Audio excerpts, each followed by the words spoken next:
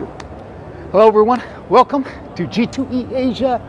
We're with Bill Miller, CEO and President of the American Gaming Association. Welcome, Bill. Well, Philip, thank you for having me.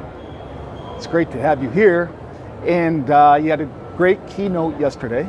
Thank you. Enjoyed it. Thank you. Today's topic for this interview, we're going to talk about responsible gaming. Right. We're going to talk about exciting things happening in Asia. We're even going to talk a little bit about technology and AI. Excellent. But before we get started, Bill, watching you the past 5 years, because you came into gaming from the Association for CEOs. That's right, Business Roundtable. Business Roundtable, the top 500 companies. You had 204 Fortune 500 CEO bosses. Stressful every day. That's not an easy job. And then when you came into gaming, shortly thereafter, there was a stressful moment.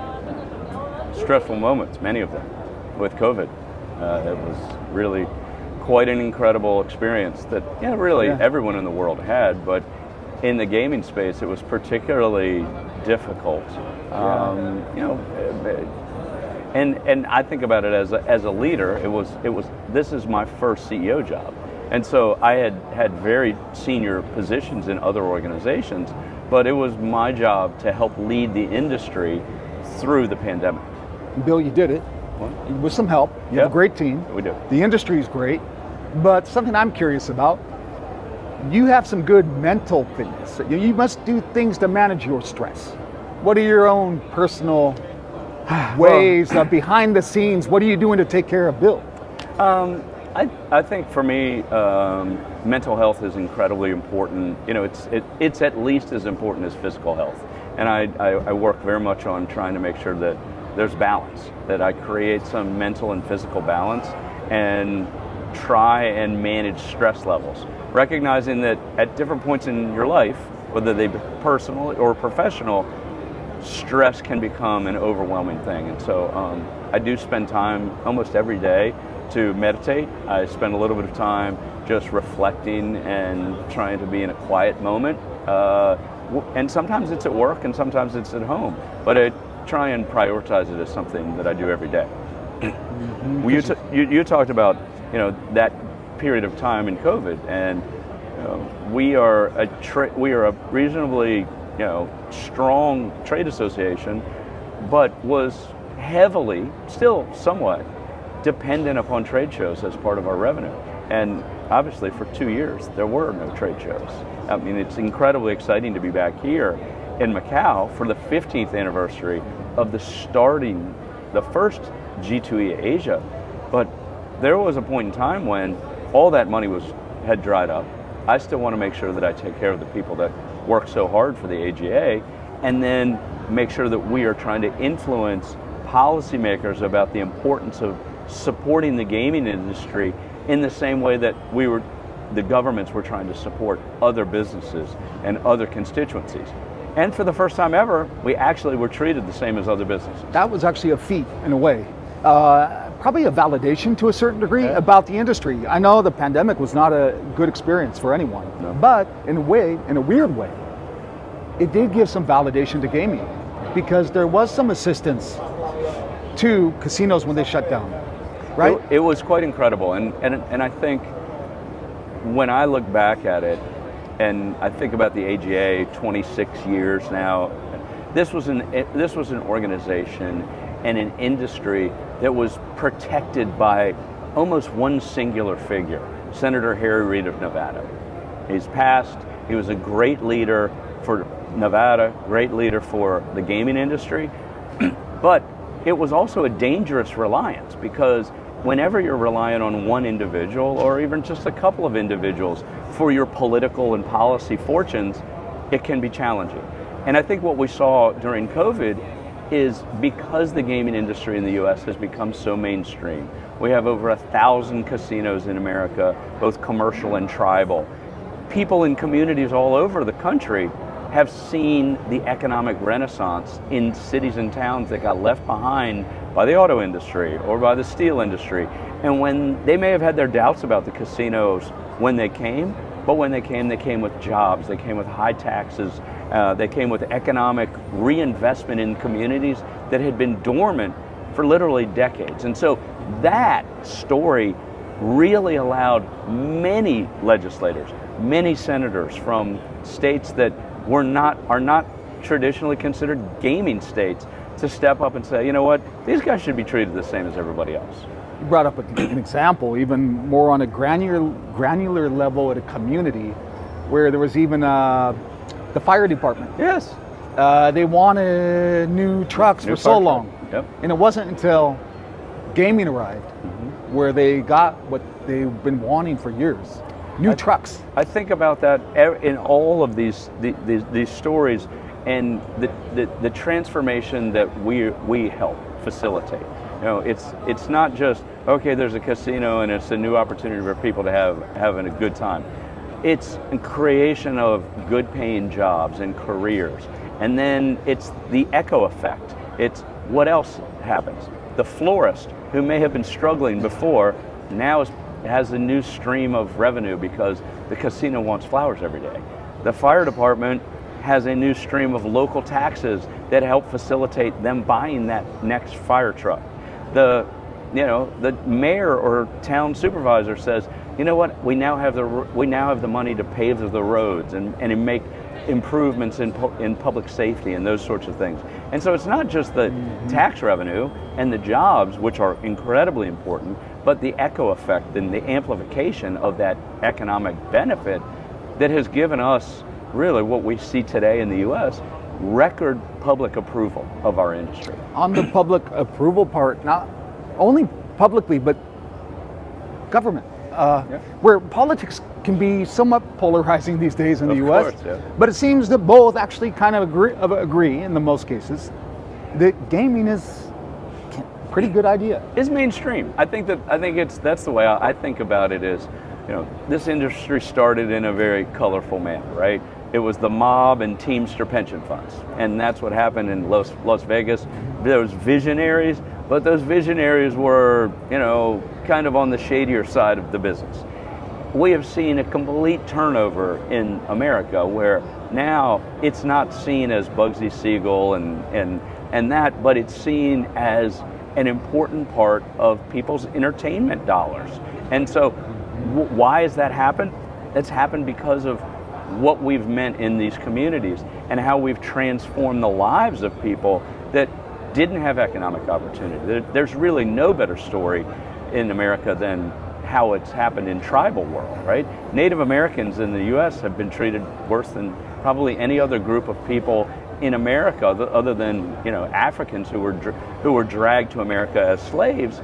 In the case of America, when Europeans came, they pushed them off into reservations and they became beggars to the federal government until they were allowed to become self-sufficient. And many of them have become incredibly successful. But it's only really 2 generations away from people living in dirt floors and no electricity and no running water. And so to see the transformation and the public support around that has been really, really incredible. Yeah, it's lifted the economies of certain areas of America that were overlooked and forgotten for too long. And to your point on politics, look, I've spent most of my life either in government, advising government, and politics, and to think about sports betting from when the Supreme Court ruled that Nevada should not be the only state in America to have a monopoly on legal sports betting to 40 states and the District of Columbia being legal. These are not all Republican states or all Democrat states. These are many states that have mixed government, a Republican governor and Democrat legislature, or the opposite. And as you rightly put it, these are hyper-political times. And so even in a hyper-political time, these states said, look, my constituents have been betting on sports as long as there have been sports to bet on. Why shouldn't I create some consumer protections for them? And why shouldn't I create an opportunity for the state to benefit with tax revenue and really create a holistic universe that creates and protects the integrity of the athletic contests while creating a more healthy environment for the sports betting? And like you said, they've been betting on sports for a very long time. Oh, yeah. And the fact of the matter is, and there's been a lot of critics that have surfaced about legal sports betting recently. You see it in the New York Times, you see it in the news. But I think the real conversation should be illegal sports betting. Yes. Because it's not like when legal sports betting comes to town, it creates a bunch of new gamblers. No. Yeah. They were probably already gambling. They were just doing it illegally. That's right. There was no tax revenue being generated. No new fire stations getting their new trucks previously if they were in a state that was illegal sports betting. But can you kind of unwrap that a little bit? The relationship between illegal sports betting, legal sports betting, and responsible betting or responsible gaming. Yeah, no, I'm happy. I'm glad you asked the question because responsibility in the gaming space and responsible actions by people that are licensed is core to the industry. It started with the casinos, but in each opportunity when there is a new vertical in the industry that gets created, the same licensing and code of conduct remains. And that means that we as operators have to abide by a certain code of conduct as dictated by the statutes of the states in which we operate and under which the regulators hold us to account. And we do that because it's in our best interest to create a long-term sustainable industry that is not seen as predatory, and that is in deep and stark contrast from the illegal market that is predatory, that doesn't believe in consumer protection and isn't have any association or ties to the communities in which they operate. And so the notion that when we were able to move sports betting, and there's been a lot of news about this, like, and part of it was about advertising and how much advertising, and is it too much advertising? Our view was always, if you have a entire nation of 330 million people, and then subtract under 21, you have some huge number of people that have been betting illegally on sports unless they lived in the state of Nevada. So the notion that we are going to try and move them, many of which who, if it's on the internet and they can search it, they believe it's legitimate. And that was a huge part of this. But what we saw is in places like New York, when it became legal in December, and in less than 1 month it became the biggest sports betting state in the country. All those people didn't decide one day to, you know what, that sports betting thing, I just saw an ad. I think that sounds fun, maybe I'll try it. No, of course not. That's incredibly naive. But it was advertising that allowed people to understand what are the legal options and why should they be in the legal market.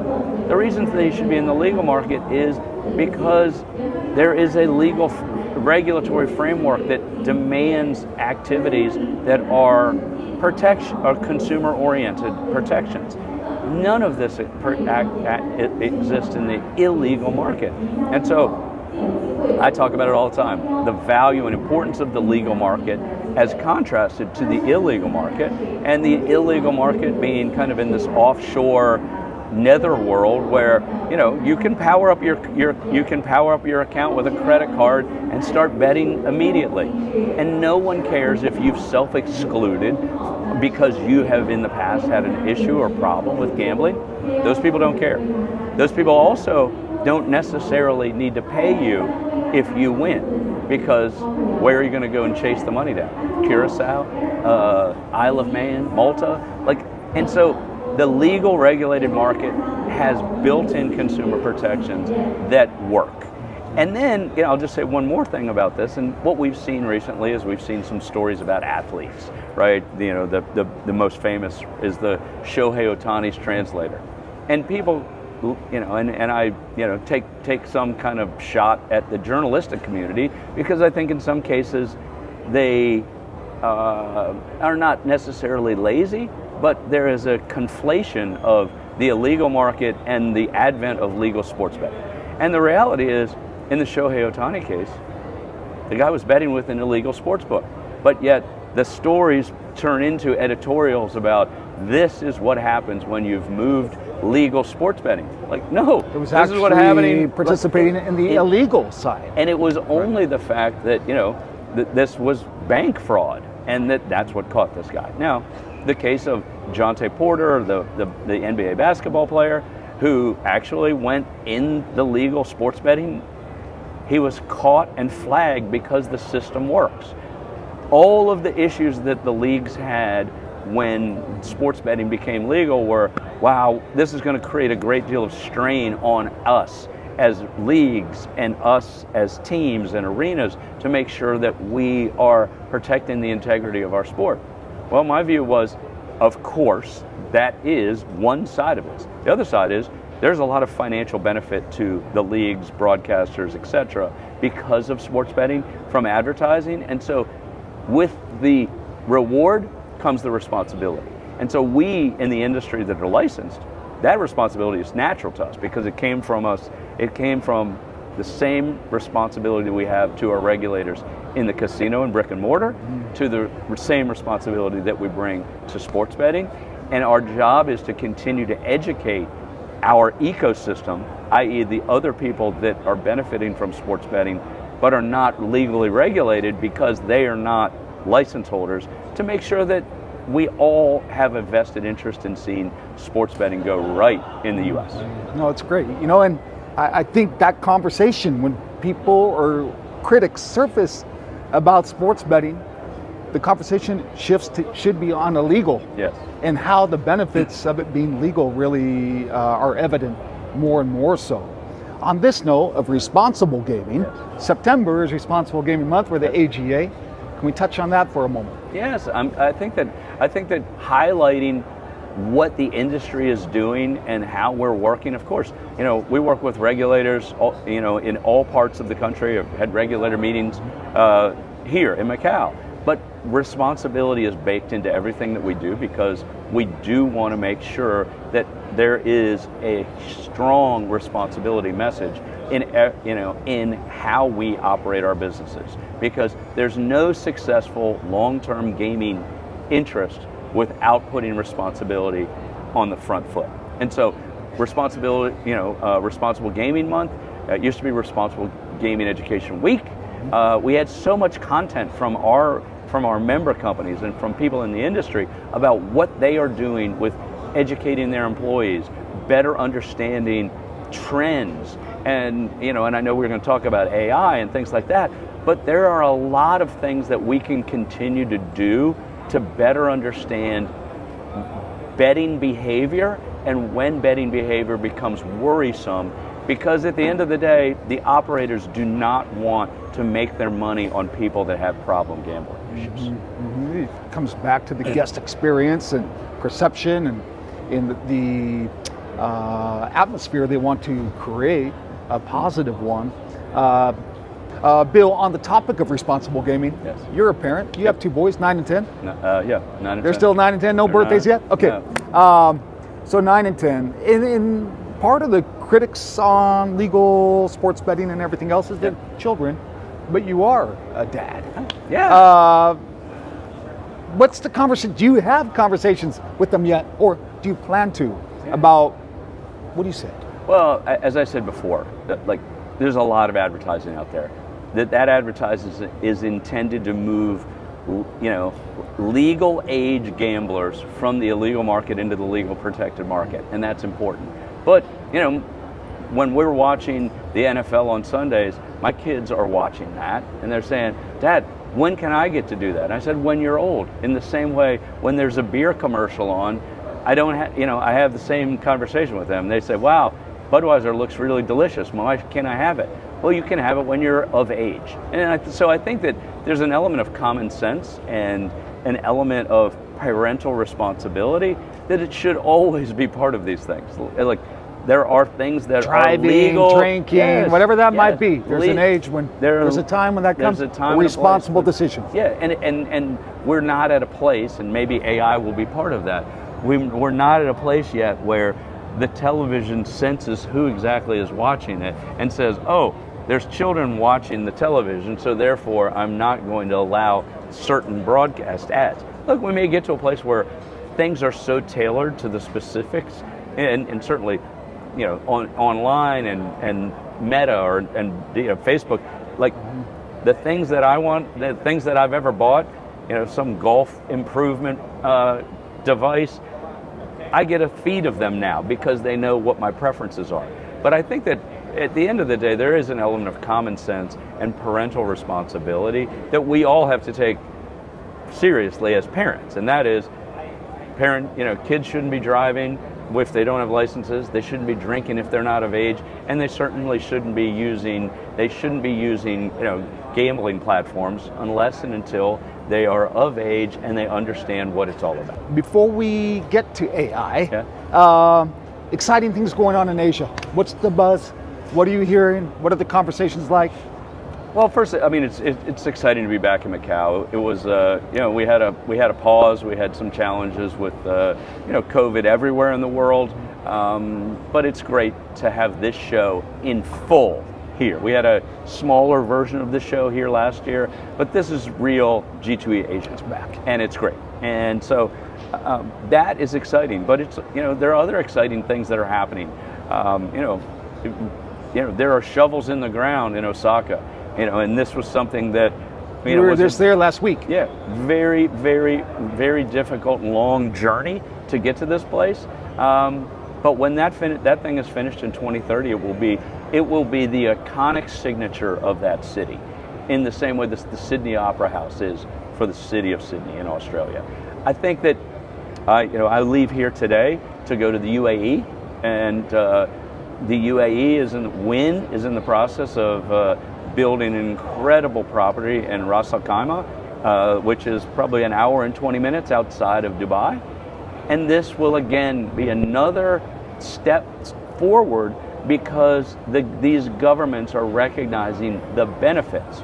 Where they used to see only the negative, they're now seeing the benefits. And now we're beginning to see that, whether it's in Japan that had a long time resistance to this, or in the Middle East, which historically has been quite antagonistic towards the gaming industry, and then in other places like Thailand and others, we're seeing movement forward. And I think it's we're seeing that next wave of development, that next wave of investment, and I think quite candidly for us as an American gaming industry, that blueprint, that IR, the integrated resort blueprint, is really what these countries are looking for. They don't want just a casino. They want a casino that also caters to people that are non-gambling oriented. And that has been the successful model in America. And I think that will be the successful model going forward in these countries. You talked about the blueprint, and the blueprint in the US has how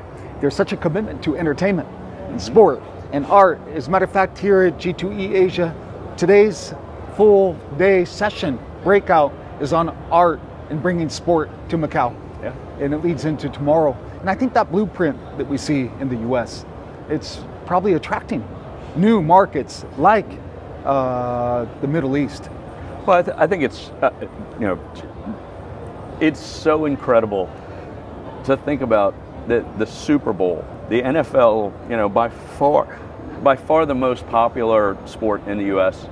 And for a long, long time, the NFL had, strong policies against gambling, strong policies against, really even close alignment, marketing. And we went from that to the Raiders moving to Las Vegas, to the NFL draft being there. Now NBA franchise maybe becomes the NHL draft is going to happen this, next month. Sports have this. Las Vegas has become not just the gambling center of America, but also the sports center of America. And that is a remarkable turnaround.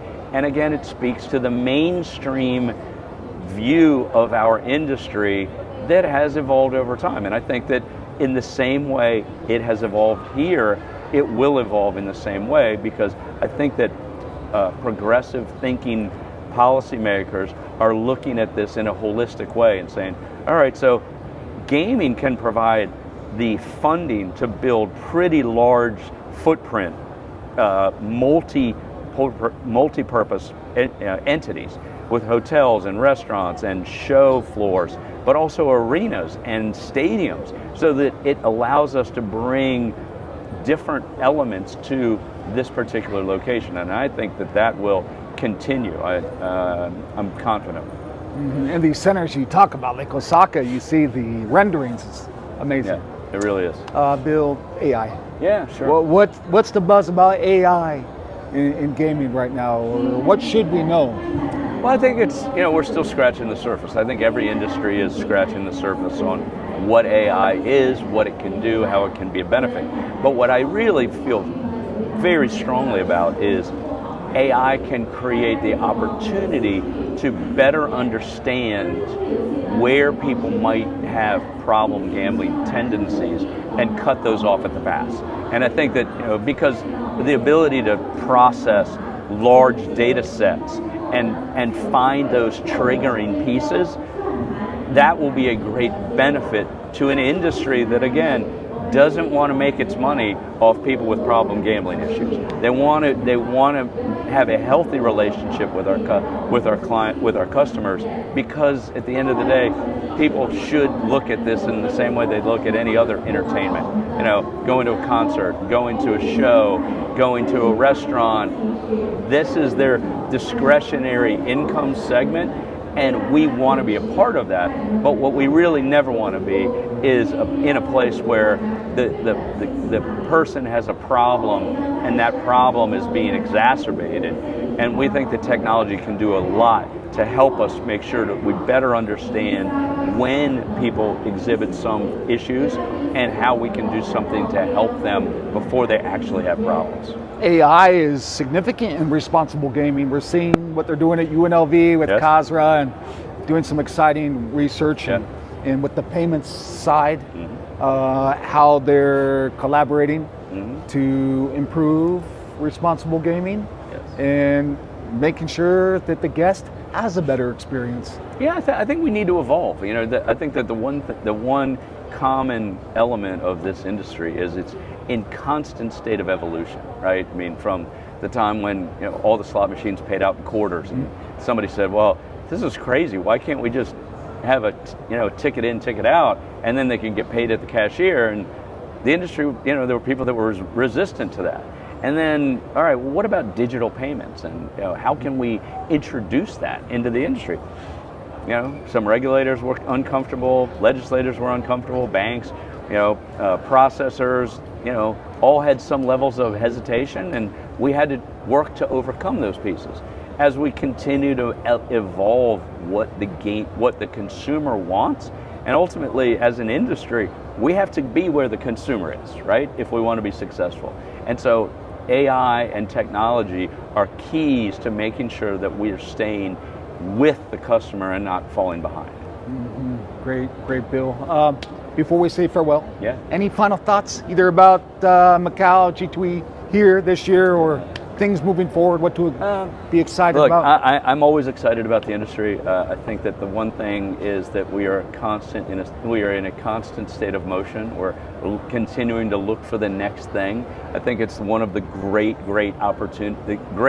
showcases that G2E creates, whether it's in Asia or it's in Las Vegas.